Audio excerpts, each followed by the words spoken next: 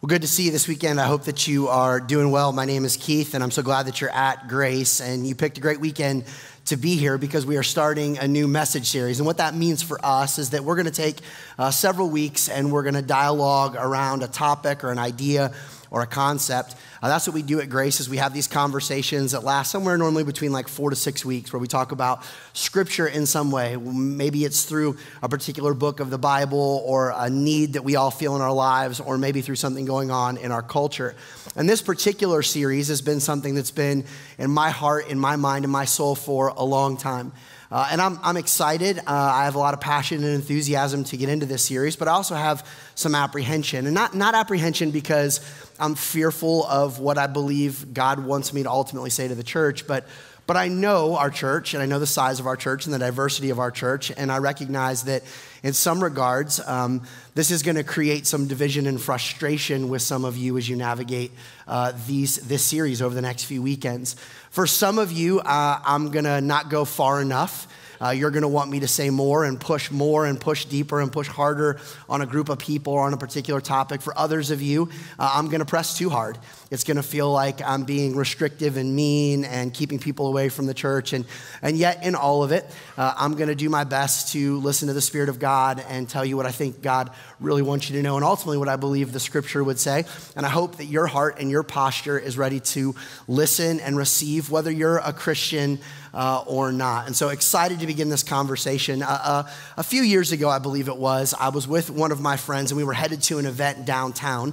And where we had parked, we had to walk through the Short North. And so we were walking along the storefronts and restaurant fronts of the Short North. And as we were walking, we passed, I can't remember whether it was a restaurant or a shop or whatever it was. And this came up in the window. And my friend saw this, and he saw this particular sign. And some of you have seen this sign. Some of you have seen this maybe in someone in your neighborhood's yard, or you've seen it down in the Short North, or you've seen it posted in various contexts. And there's not really a formal name for what this is, but really it's a worldview. It's a set of statements. We would refer to it in the Christian world as like a creedal thing. It's a creed. And so we're going to refer to it for the course of this series as the secular creed. And this secular creed, it articulates these kind of thoughts. In this house, if you put this in front of your home, we believe Black lives matter, women's rights are human rights, no human is illegal, science is real, love is love, kindness is everything. And my friend said, hey, what do you think about that? And I'm like right now you want to know what I think about that? As we're like walking to this event, you want to know? I mean, like this is a big thing. What do you think about that? And my particular friend in this case is not a follower of Jesus, and he obviously knows that I am a Christian and a follower of Jesus. And so he was interested in my perspective on these realities because he's thought about them and he knows I've thought about them. And the truth is, you've thought about them. Whether you've wanted to think about them or not, they're in front of you. They're on your news cycle. They're on podcasts you listen to. They come up in various conversations that we're around that you end up hearing and seeing these things, and you process those. In fact, when you see that creed, some of you are like, okay, are all those things true?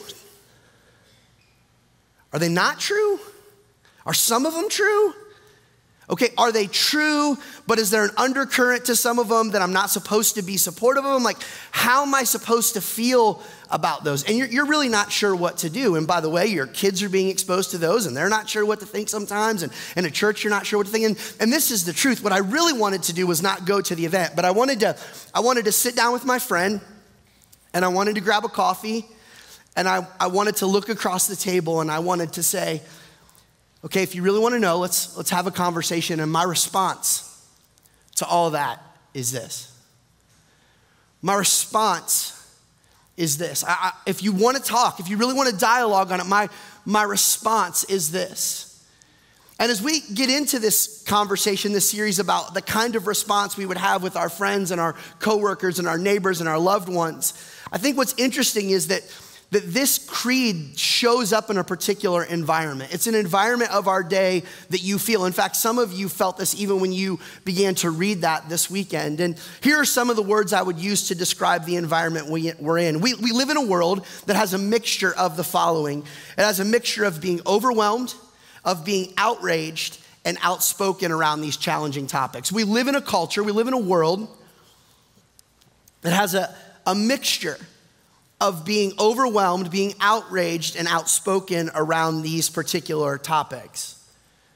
For some of you, when you see that creed or you even knew what this series was about, man, like you just kind of got nervous in your soul because like this is just all overwhelming. Like it's just too much. You want to have a thought, you want to be able to give a response, but it's just big and it's like, wow, everywhere I go, everywhere I see it and it's being talked about and you just don't know what to do. You've got people that are attached to these things. You've got people that you love, organizations that you care about, and you're just kind of overwhelmed. And for some of you, you just can't even get out of the starting block. In fact, that's often what I hear from people at the church about this stuff.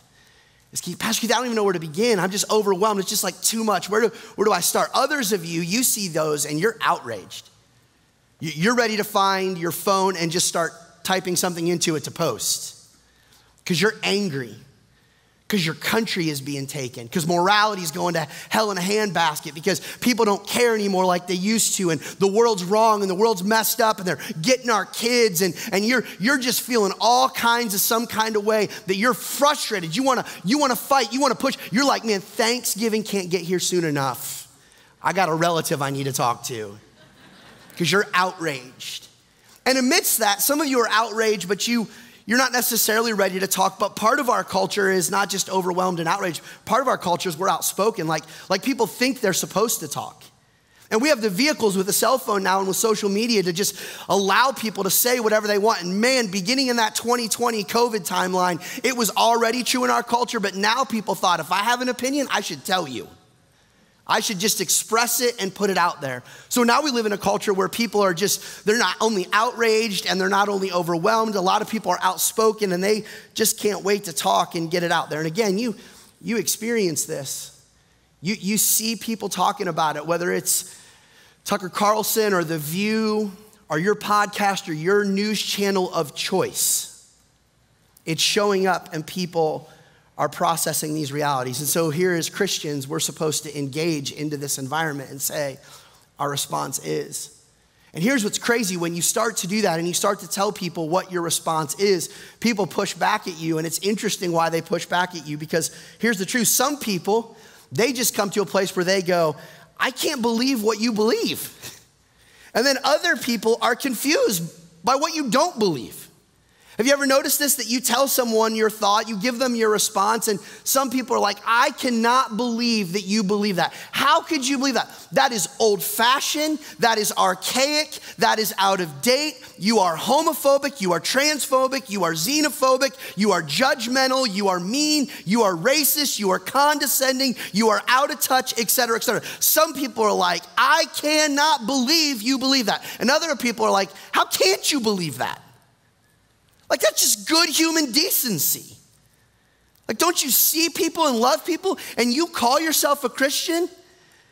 And so you find yourself going, man, I'm in a space where sometimes I talk to people and people are like, what kind of moron are you for believing that? And then you talk to someone else and they're like, what kind of moron are you that you don't believe that? And you're like, what am I supposed to do? Where am I supposed to land on this? How am I supposed to articulate this? What am I supposed to say to my college-age kids when they come home and they say their university or their school or their social environment is teaching them this? What am I supposed to do? Well, what the goal of this series is again, just to sit across the table and to do really two things. It's to do two things. And I put it this way, that we're to try and provide a Christian response, and training to effectively incarnate the environment. The goal of this series is to try and provide a Christian response and training to effectively incarnate the environment. Well, let me try to unpack some words on that. The first is incarnate. Incarnate means to indwell or to move into the neighborhood. And so really the heart of this is to try and say, hey, in our neighborhoods, in our schools, in our offices, in our families, on our ball fields, in our dorm rooms, how do we incarnate? How do we move into the neighborhood? How do we be present? Not run from this stuff, not hide from this stuff, but how do we incarnate? How do we live there and actually be in the world and navigate it? And it's to provide a response. Now, I chose my response is very clearly for this series, and I want that word to be really clear in your soul, because here's what I'm learning the older I get. Listen to me. There's a big difference between a response and a reaction. And what a lot of us have is a reaction. A response is a more above the line, controlled, disciplined, thoughtful, grace and truth, God honoring approach. And we want to have a response. And part of that response is the content, but part of that response is the posture. It's the attitude, it's the way we engage it. And then we want to do training, because I just know this, like a lot of us don't know what to say. Or a lot of us are saying the wrong things, or a lot of us believe in the wrong things. And so how do we make sure that we have an appropriate training to know with these topics, how do we talk about them? Now, I want you to know this. Here at Grace, we don't run towards controversial topics, but we also don't hide from them. Some of you, like your posture has been like, get after this right away, get after this right away, get after this right away. And others of you were like, don't ever talk about it, don't ever talk about it, don't ever talk about it. The truth is, sometimes we don't want to give oxygen in our culture to things that are just not helpful, or to things that can be confusing, or to sometimes just to talk about it because it's controversial. But on the other side, I know this, if the Church of Jesus Christ doesn't disciple you in something, the world will. So we have to find this balance between saying, we're not just gonna run to it because people are thinking about it, but we also need to run to it because people are thinking about it. And as we navigate this conversation, as I said, for some of you, I'm gonna say too much. For some of you, I'm gonna say too little. For some of you, you're gonna want me to get them, whoever them is. And for others of you, you're gonna wanna make sure I don't get them. And then for some of you, what you want is you want me to give you political statements. You want me to give you political statements. Let me say very, very clearly, this is not a series on political statements. This is not a series on political statements.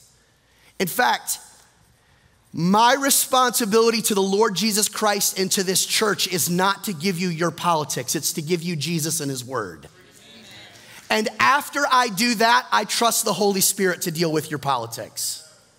But it's not my job to come up here and say, in light of this biblical truth, this is what you should do. In fact, sometimes the line between biblical truth and our politics and how we should vote and how we should engage our culture isn't as straight as we think it is.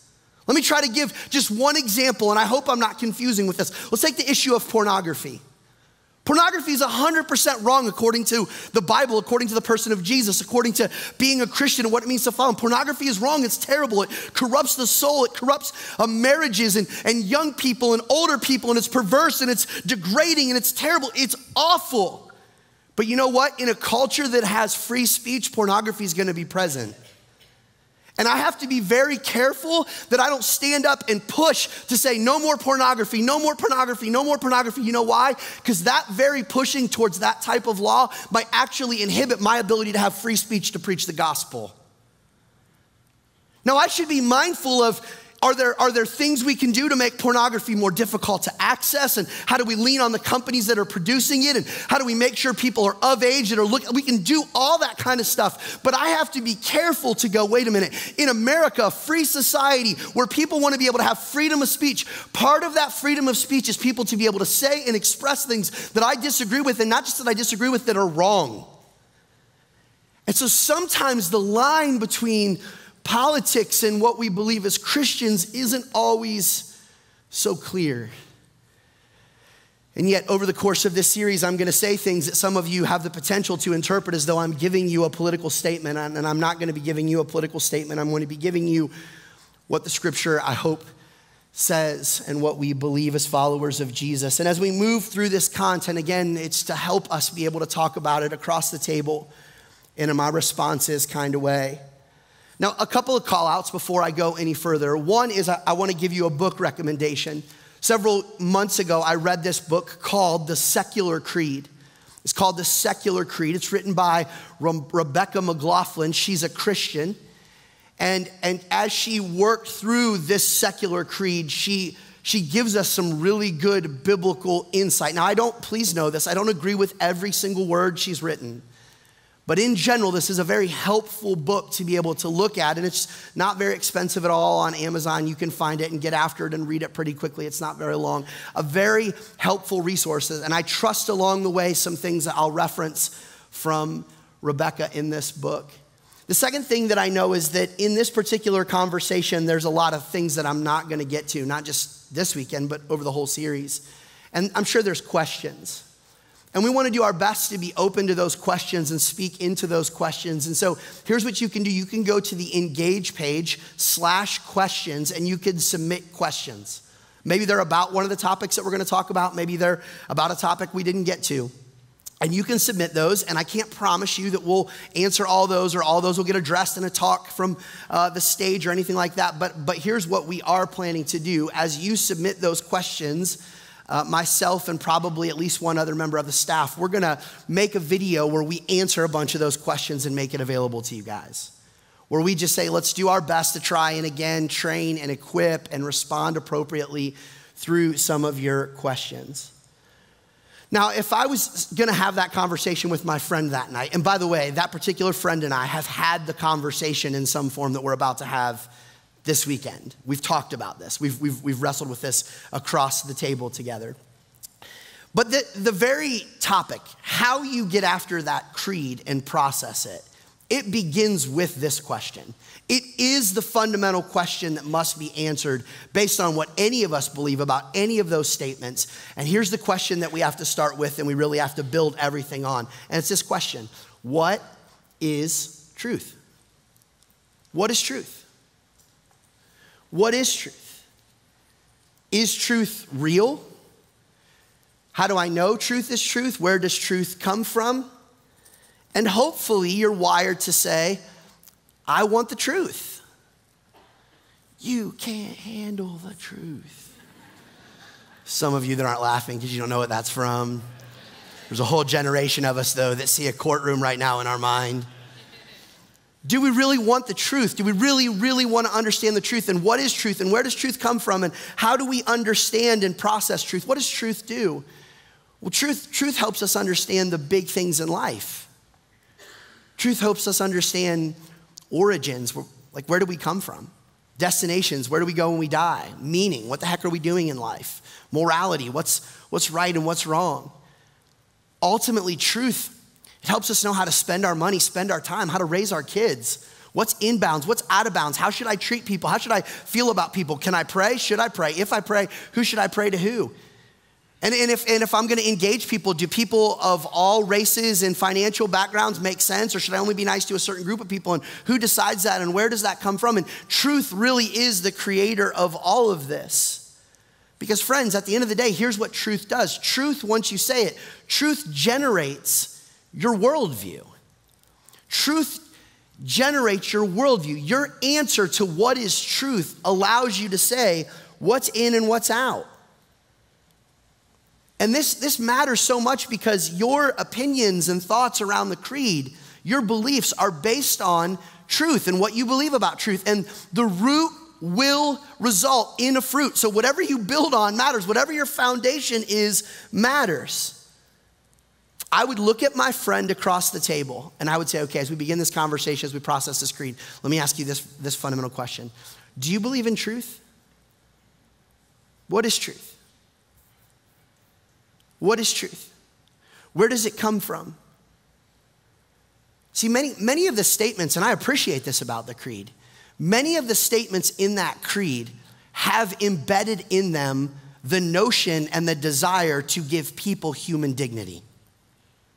Part of where that creed comes from is it's a lot of people looking, saying, we want every person to matter. We want every person to be seen. We want every person to be loved. We want every person to be cared for. But let me ask you a real honest question. Where does the idea that every person, no matter their race, their gender, their sexuality, their socioeconomic background, their age, where does the idea that every single person has dignity and should be treated with value even come from? Where's that even come from? Who says that's the way it should be? You may or may not know this, but there are people even now in 2023 in parts of the world who do not believe that that is true. Where does it come from that we should treat everyone equally with value, that everyone matters, that everyone should be seen as important, that everyone should be seen as significant? In fact, just on that particular notion alone, it has to lead us to ask the question, what is truth and where does truth come from? Around that particular area, I love what just this particular thought Rebecca McLaughlin says. She's quoting a historian named Tom Holland, not Spider-Man Tom Holland, but historian Tom Holland. And she says this in her quote, and you'll see it on the screen, that every human being possessed an equal dignity was not remotely a self-evident truth. Just hold that for a second. That every human being possessed an equal dignity was not remotely a self-evident truth. This is not something that people have always believed. A Roman would have laughed at it. To campaign against discrimination on the grounds of gender or sexuality, however, was to depend on large numbers of people sharing in a common assumption that everyone possessed an inherent worth. The origins of this principle, the principle that everybody has an inherent worth, lay not in the French Revolution, not in the Declaration of Independence, and not in the Enlightenment, but in the Bible. And ultimately, here's what she's trying to say just around this issue of human dignity. Where do you even get the idea that we should treat everybody equal? Where does that even come from? And what she's driving at is, what's your source of truth? Is there truth? What is truth? Where does it come from? How do we understand it? And without an honest answer to that question, you can't even begin to deal with what the creed says. So I would look at my friend and I would say, do you believe there's truth? Because my response is I believe there's truth, and that truth is going to interpret how I see that creed. And then I would ask a follow-up question to my friend, and I would ask this question to any of us as it relates to truth, because this is really the question under the question as it relates to truth. This is the question that for some of you this weekend, you have to wrestle with because you've actually never wrestled with this. Because if I said, do you believe in truth, you would say yes. And then if I asked you this question, this is the question you have to deal with. Ready? And it's this. Is truth found internally or externally? And here's what you need to deal with this. Internal truth, this is what you can maybe put in your notes, just a little arrow to it. Internal truth means you get to decide. External truth means it's decided for you and you have to find it out. Internal truth means you get to decide. External truth means it comes from somewhere else and it's outside of you. Now, some of you, what you want to do is you want to play this game where you take some external truths and then you internally decide what's true. And that's really still saying you're the arbiter of truth, which is really saying you believe in internal truth.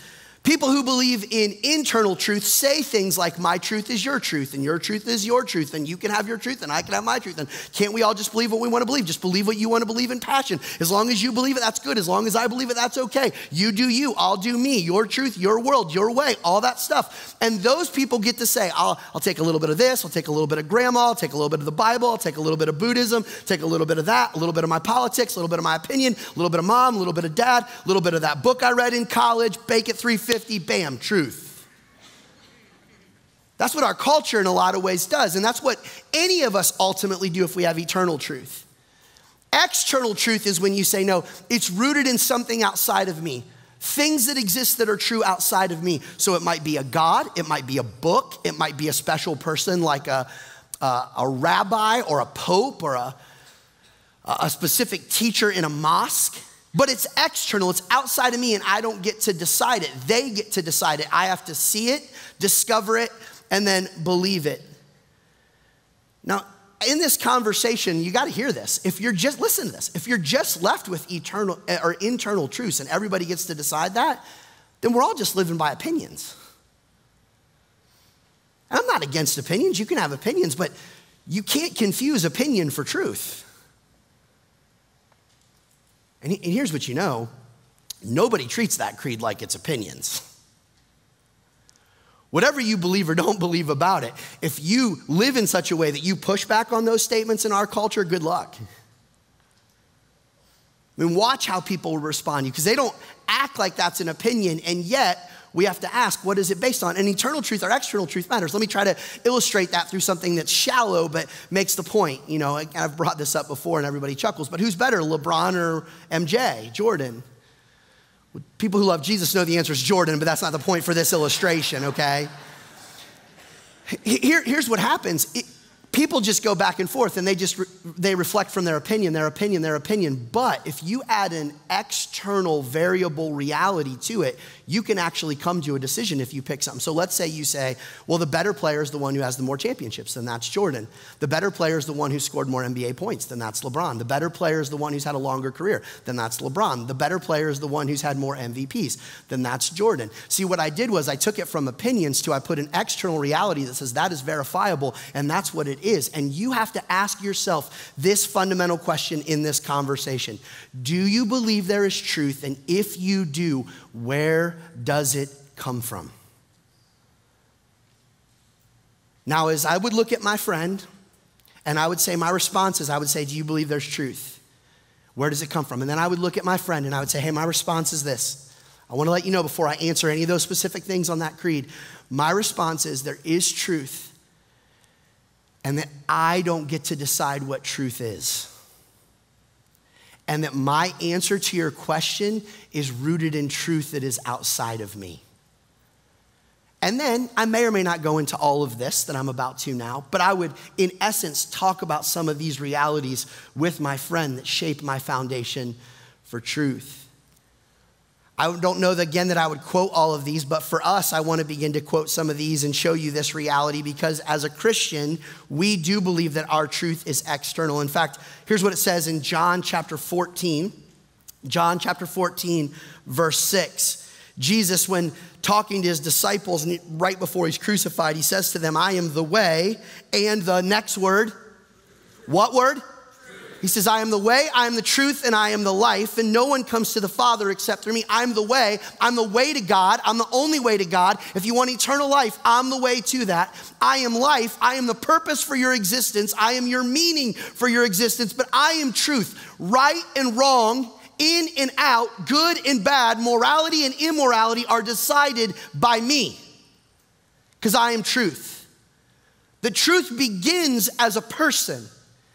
And Jesus says, if you want to know truth, it's not for you to decide. It's not for you to figure out. I am truth.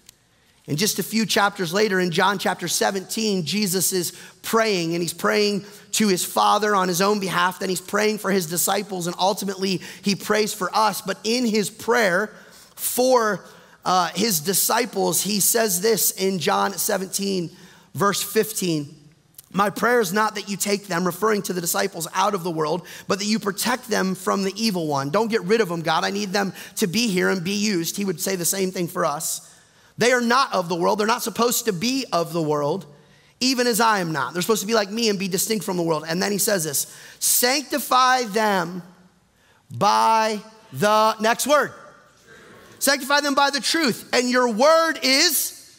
He's saying there is this reality that I am truth, and Father, your word is truth, and what people are supposed to be changed, set apart, be dealt with in their soul is by truth, and it's my truth, it's ultimately me. Jesus in the next chapter, in John chapter 18, is arrested. He's standing before Pilate. They're trying to find him guilty of a crime, and they can't.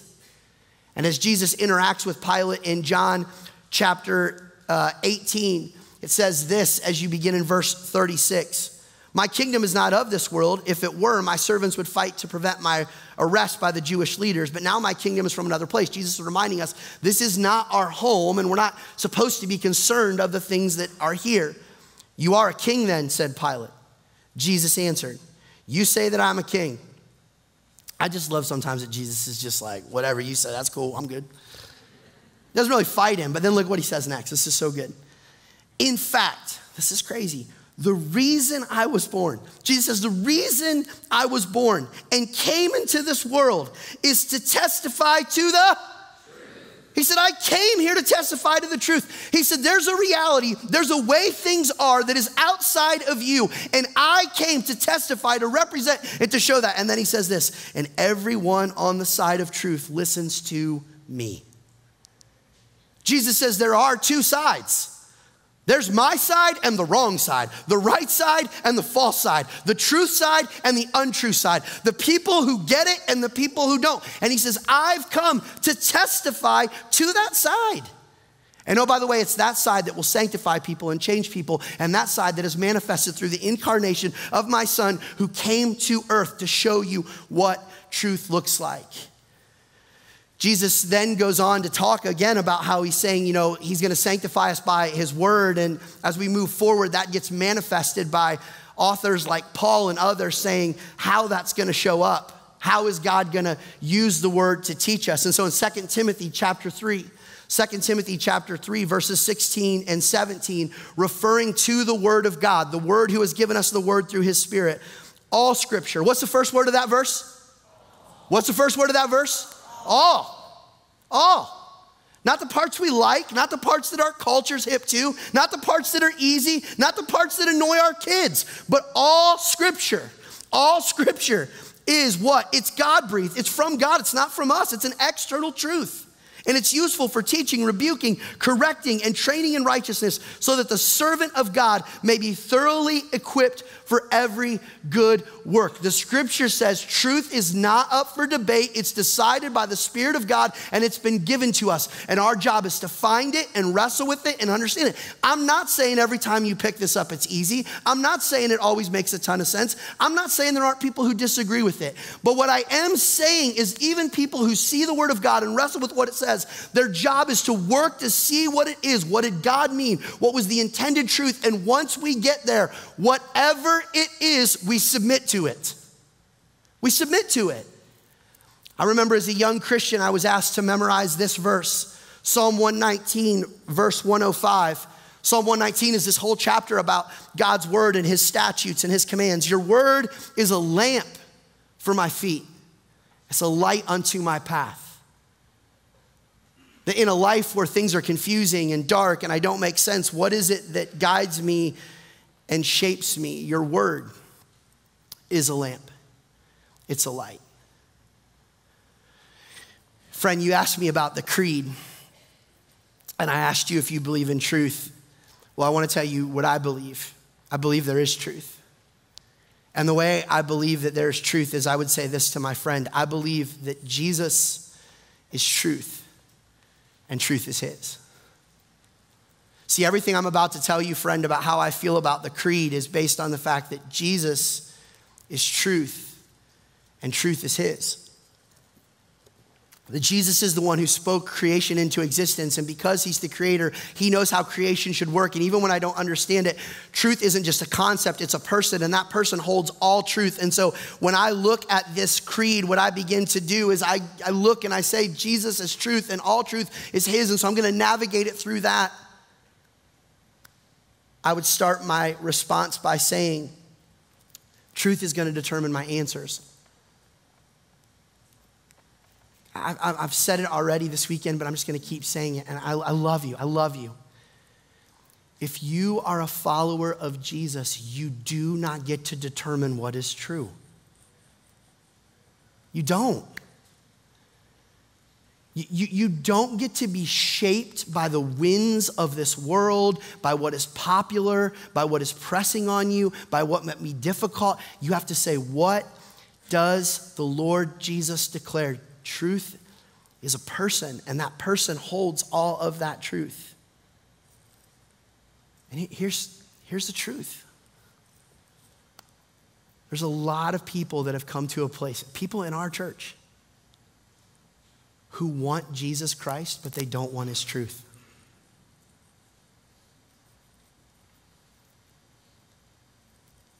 And that's not an option. The moment you do that, you have made truth internal and you have decided you can do that. Jesus does not give you that option. And I know that as we navigate, some of you are like, okay, but are those things true? Are they not true? What am I supposed to do with them? We'll get there. But what is very evident in our culture is that if you press up against what is popular, what is shaping us, whatever word you want to use, canceled, ignored, not liked, disliked, hated, pushed aside, whatever word, it's made us afraid to really say, Jesus says it, therefore I believe it. This quote was originally attributed to George Orwell. It's since been pretty much debunked that he didn't say it, but I love the spirit of the quote. The quote says this: in times of universal deceit, telling the truth is a revolutionary act. In times of universal deceit, telling the truth is a revolutionary act. Some of us, even across the table, aren't willing to be revolutionary. And yet Jesus is truth and all truth is his. I would look at my friend. Do you believe in truth? Okay, cool. Where does it come from? Because whatever you say, that's going to be where your answers for this creed have to come from. So I look at you. If you say you're a Christian or non-Christian, do you believe in truth? Where does it come from? What's it based on? How are you saying? Now, what I want to do for the next few minutes, I'm not sure what happened in my responses. So let's step out of this for a second and let me really just be Pastor Keith to the church. And let me ask you some direct questions as it relates to processing Jesus' truth and all truth is his. Question one that I want to ask you, and I'd ask my friend this and other people, but I just want to put it in front of you, is this: have you put yourself under the authority of Jesus? Have you put yourself under the authority of Jesus? Maybe a different way to ask it is, who do you really believe Jesus is and where are you at with him? What do you really believe about Jesus? And are you submitted to him and under him and seeing him as authority? I mean, fundamentally, I'm asking you, are you a Christian? The Bible doesn't just say that Jesus is Savior. It says he's Lord. He's Lord. He's Master. He's in control. I don't know if you've had this experience happen where you're trying to find out, like, if one of your friends who's supposed to go somewhere with you, you ask them either via text or by phone, where are you? Where are you? And they say, oh, I'm 5 minutes away. I'll be there in 5 minutes, which really means they'll be there in 15 minutes. Right? And then if your friend says, I'm 15 minutes away, what that really means is they haven't left the house. And what you're really trying to do is you're really trying to determine, where are they? Where are they? Where are they? Where are they? Are they close? Where are they? Where are they? Where are they? Please look at me this weekend. I'm honestly asking you, where are you with Jesus? It's a good idea. It's what you've been raised with. He's comforting. He's helpful when you need to pray. He seems like the best option. He's a good teacher. He's a good man. He's a good example. He's simply the guy who died for you. You like a lot of what he says. Jesus Christ is the King of Kings, Lord of Lords, God in the flesh, who is worthy of all worship and surrender. And any other answer is wrong, or at best incomplete. Teacher, yes. Example, yes, but not done there. He is God. And every knee will bow and every tongue will confess that he is Lord. And you have to ask yourself, who is Jesus? Jesus is truth and all truth is his. And if you move to a place where you honestly believe in your soul, that's true. I think sometimes when you hear that at a church, you're like, okay, does that mean I get baptized? Does that mean I say a magic prayer? Does that mean I do some catechism thing? No, what it means is you submit your heart to God and say, you're God, I'm not. I need to follow you. You're king. You're right, I'm wrong. You are truth. I am in to submit to you. And for the rest of my days, I'm going to do the best I can to honor you with my life. Not so you'll love me, but because you love me. Have you done that? And are you continually doing that where you are under his authority? Because if Jesus says this is the way that it is and his truth says this is the way that it is, then that's what it is. And I know this, and it's great that you're here, and I love that. But there are a lot of people who go to Grace who still are not surrendered to the person of Jesus Christ. Sometimes people will meet me and we'll have coffee. They'll run into me at a ball game and they'll talk to me, and I go to Grace. Oh, that's great, thanks. They'll say something kind to me and I'll say, tell me your story, how you got to Grace. And they'll start to say stuff. And then sometimes they'll say like, well, we just needed to be in church. We just needed to be in church. And I'll think to myself, you didn't need to be in church. You needed to be in Christ. There's a huge difference. It's great that we're a part of this. It's great that we connect to this, but we need to connect to the person of Jesus. And not just so we know what truth, but ultimately for our eternity and our forgiveness of sins and for our direction, for our strength and ability to treat people the way they need to be treated. So are you under the authority of Jesus? Because the truth is that Jesus is truth and all truth is his. And are you under the person of Christ? Second question that I would ask us this weekend, Grace, is have you put yourself under the authority of the Bible? Jesus in his prayer was saying to his Father, sanctify them by truth. Your word is truth. All scripture is God-breathed. It's a lamp, it's a light, it's what leads us. The word of God is what changes us and sanctifies us. It's alive. But there's this temptation to dilute it and to not live in it. I'm reminded of what the scripture says in 2 Timothy chapter 4, a verse that, man, it feels like it was written for our day and our time. It says this in 2 Timothy chapter 4, verse 2, preach the word. Talking to a young pastor, be prepared in season and out of season, correct and rebuke and encourage with great patience and careful instruction. He says you should teach people and be patient in doing it. And then here's what he says, Paul to Timothy.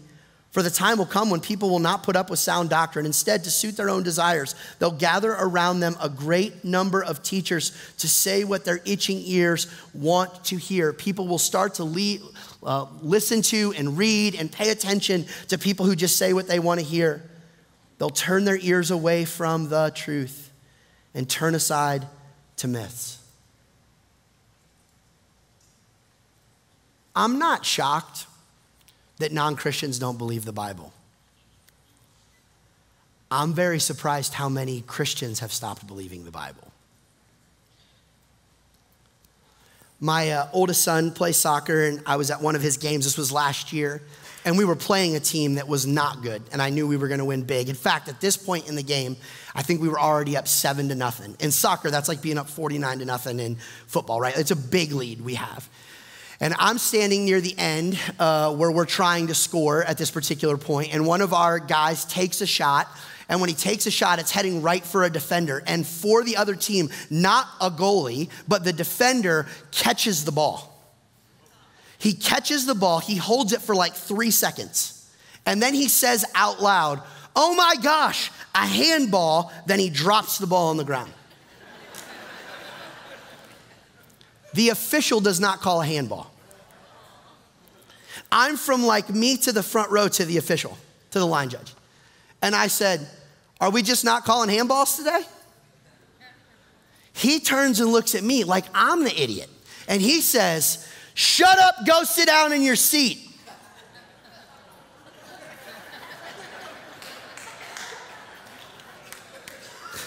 Lord Jesus, give a brother strength right now because this is about to get ugly. I look back at him and I'm like, "No, seriously, are we not calling handballs?" He just gives me a dirty look. And then I thought, oh, maybe they had like a meeting before the game. They knew we were going to kill him. So they just decided, you know what? No handballs today. We're not going to call handballs. You guys are going to win so big. We just won't worry about handballs. Handballs won't go. And then I thought, no, that probably didn't happen. That'd be stupid. That's a varsity high school game. That probably didn't happen. And then I thought to myself, it's soccer and the rules are this. And that particular official in that moment just decided that that particular rule in the book no longer applies. We are living in a culture where people have decided that certain things in the book no longer apply. We are living in a place where people have just decided, I know that that's in there. I know that it's been that way forever and ever and ever, but not anymore, not in 2023, not beyond, not in my house, not in my culture. I'm done with it. And yet I would say, Jesus is truth and all truth is his, and part of that truth is his word. And so I'm asking you, have you put yourself under his word? All of it. All of it. Where you have to say, I am submitted and surrendered to all scripture that is God-breathed and is useful for correction and for teaching. I think some of us actually know what the scripture says. I love you. But we've become cowards to obey it. All scripture is truthful, and we need to sit under it and be under it and follow it and submit to it. It is true if it says it, and it's not if it doesn't. It is just the way that it is. Number 3, this is related to number 2. The third question I would ask you this weekend is, have you begun to conform to the truth of the world?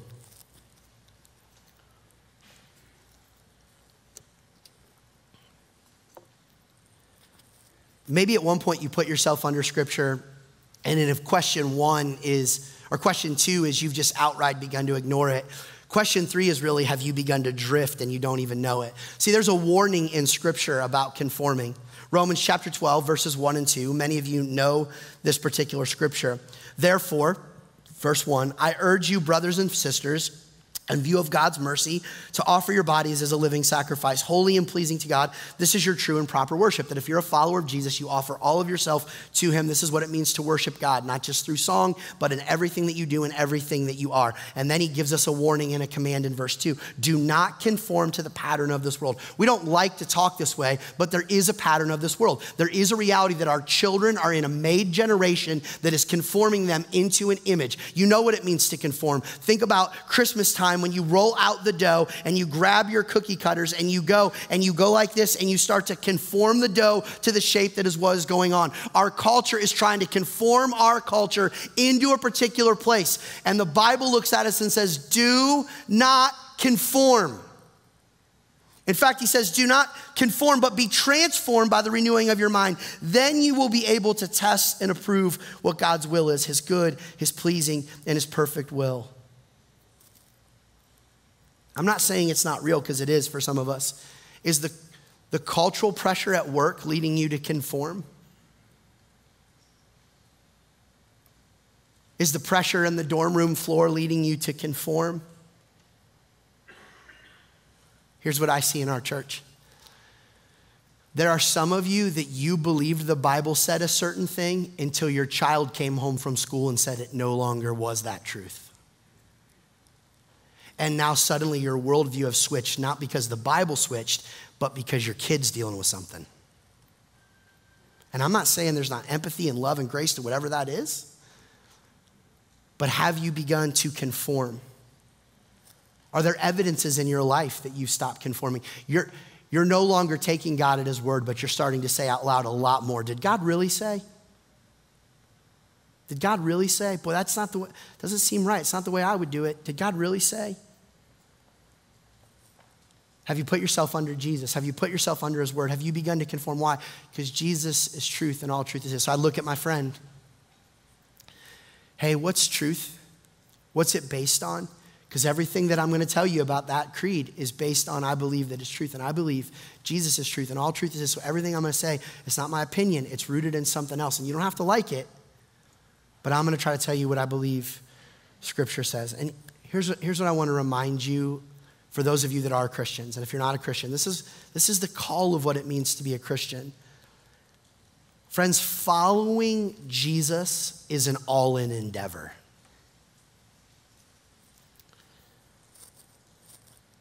Following Jesus is an all-in endeavor.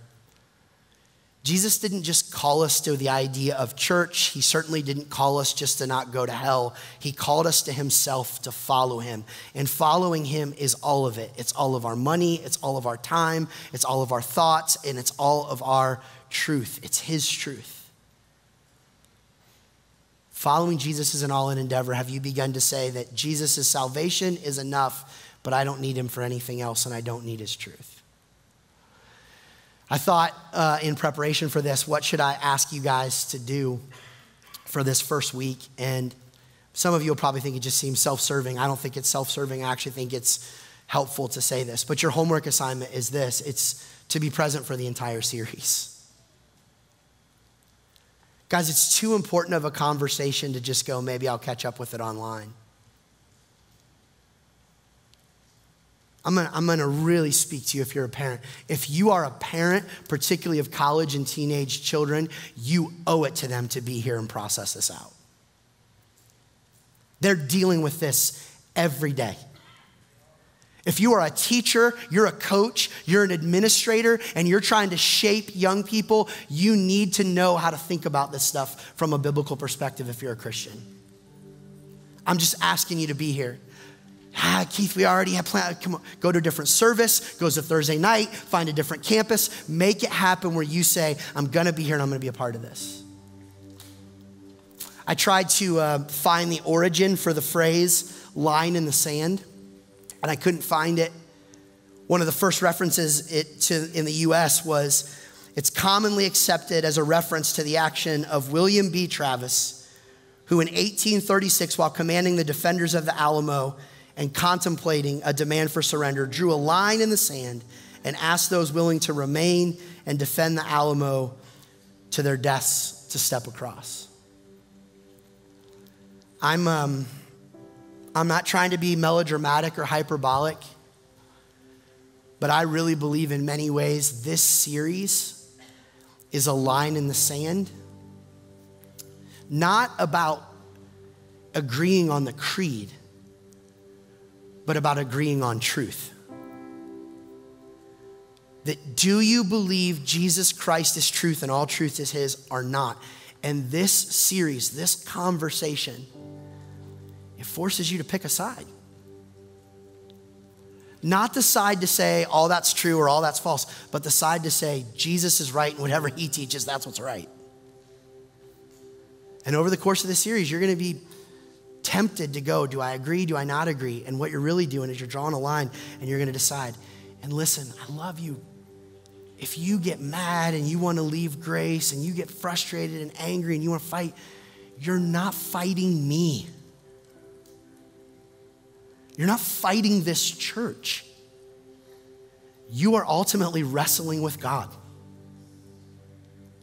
And this series is gonna come again, not to say I agree or disagree with everything, exactly what the creed says and that, but do I agree with truth and Jesus' truth? That's where I'd start with my friend. What is truth? And then your answer for that drives all the drop downs. Let me pray for us.